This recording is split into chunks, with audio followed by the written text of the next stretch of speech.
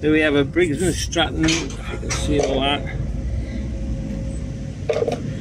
And it's sort of a non-starter. You know, Andrew, is it a non-starter or just... So we've took off the air filter, which is 2 screws, and the filter there, and we're taking off the cover for the carb. So the first thing we've noticed, put that there like that. Yeah, so what we've noticed is the cable here on the handle, well, this is the throttle cable. First of all, that's just like seized, it's not doing anything. It's not even, it'll move here slightly, but it's not moving anything on the carb. So we're going to check that out first before we start stripping it. And the choke works, it's a manual choke. So there you go, that works. Okay, so first thing we notice is the shut-off is not working. I'm not sure where that connects to. It looks like it goes to this block here, and it could be to that connector there, don't know. Doesn't fit in there, it does. There you go. And also, just look now, the actual linkage from the accelerator is not doing anything. It looks like it's supposed... Is that moving on the carb now, Andrew, up top? Yeah. It is. Look at it, it's not connected here. Yeah. That's what we've got to figure that out. Okay, I'll give it some pulls. We have had it just fired up for a second with some carb cleaner, but I'm not going to do that. So we're going to strip it down completely, clean it all. It looks like we've got a gap here as well, which could mean we're sucking in air, if you can see that. So it could be sucking in air there. Oh, Daddy. Right. I'm undoing these 2 bolts here, which is like a flathead, to get the choke assembly off first. Should be far off now.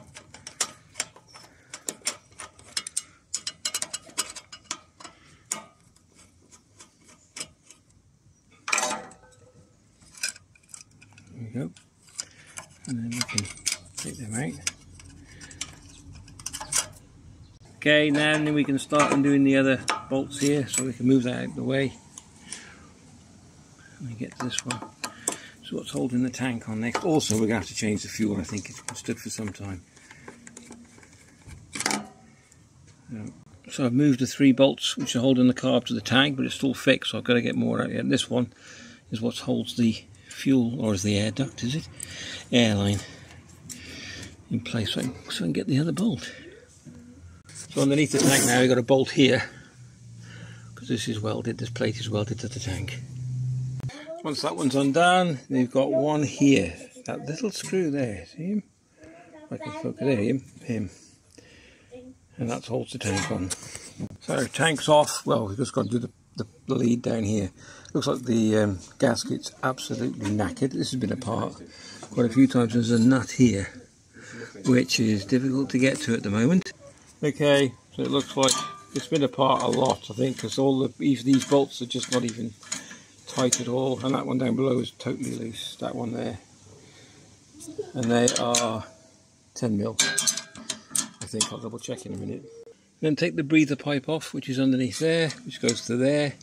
It looks like it definitely has been apart, and someone's knackered this because I can't get that nut out there because it's the thread's knackered.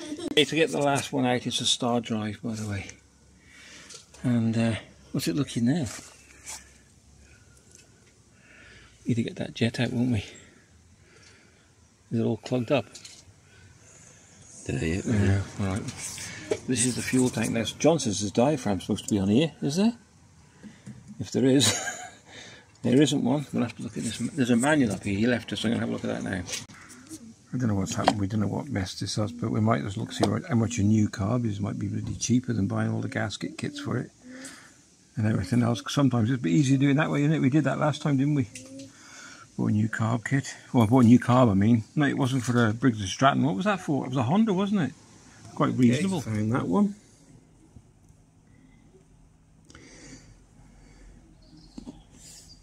There we go. And there's that one, hold on. Anyway, just give me a second. There we go.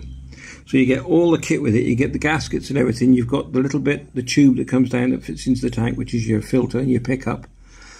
I blew that and it's blocked. So We know that. And the beauty of this is, look at that. It's not worth the hassle.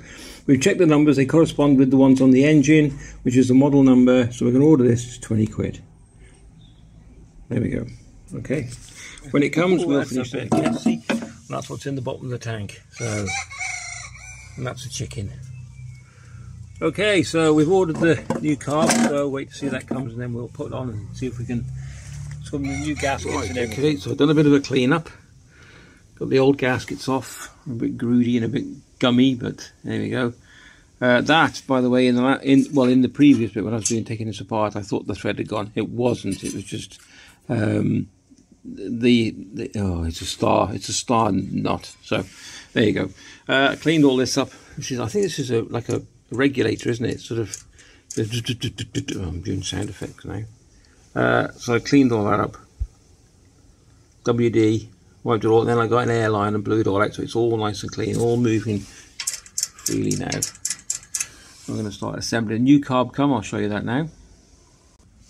Okay, this is the old one, that's all blocked. And then this one come. Look at this. 20 quid. Literally 20 quid. Beautiful. And a full gasket set as well. There we go. So we're going to start assembling this now. Which is quite tricky to film. So I'm going to, the first thing to do is to put that link arm into this carb. And what I mean by that, I can't do it like this, can I? So we go. Hold on. So the link arm, you can see that goes in there. That's it. Linking that first, and then we'll put this.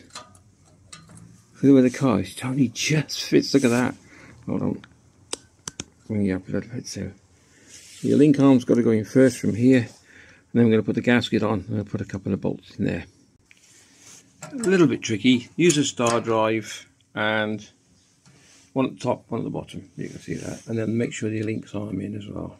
Alright, so that's that part done. Next is your choke link, if I can show you that. Where are we? There we go. So that's going to take it off the old one, and it goes in like that, and you're going to turn it right round and then fold back on itself. Okay, that's the choke link. Okay, so I couldn't film, I was too busy getting carried away. So what I did first was clean the tank out, which we did in the last bit. I lifted the tank up. It's awkward to do, that's why I needed two hands.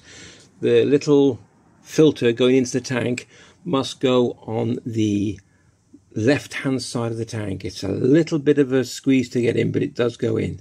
And then you've got to line a little pipe up, which is just at the bottom of the carb, to go into the tank as well. Then you fit your choke, which is quite easy. Just pop that into the top there from your choke. Pull that lever back a little bit till it fits. It's snug. Then I put the screw in there to hold the tank on, because that holds the tank on. This one holds the tank on. This is the main one I put in, which is a really long screw. That went in. I've tightened these up. I used the star driver, and then I put a spanner on the driver itself and tightened that up.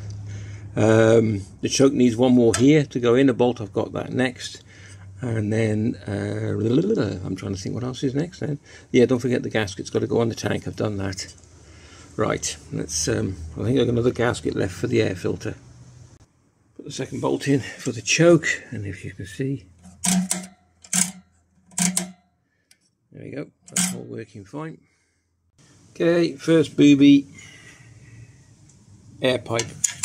Can't get it through, you're going to have to undo the carb again, it just won't go through. So I'm going to have to undo the carb slightly, drop the tank slightly.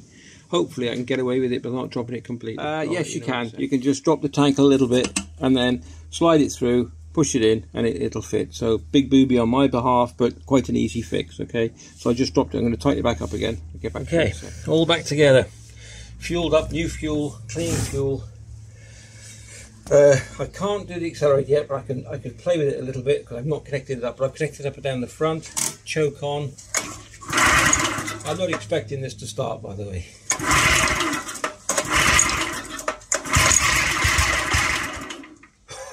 Oh, I was not expecting that to start.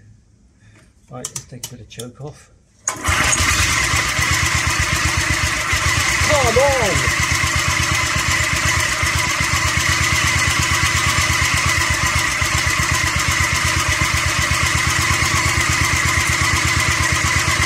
Look at that!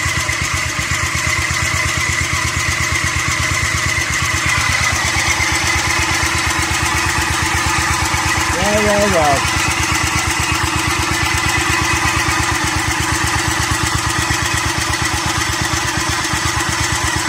Well, of course, take this carburetor, I think. That is running.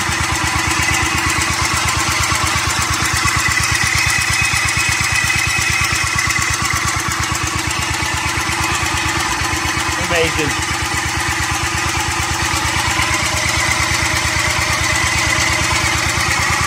What I'm going to do is learn how to stop it now. I'm about to pull the cap off.